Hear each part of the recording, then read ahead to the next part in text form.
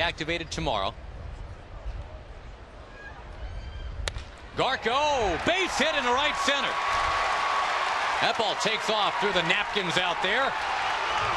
It's now 7-5, and the tying man will bat. Well, the Rangers the last couple of years have not had a lot of pinch hits. But there is Garko coming through. It looked like a pretty good pitch too on the outside part of the plate. Good job by Ryan. Hit that ball hard over second. Different score, different inning. He probably could have gotten a double.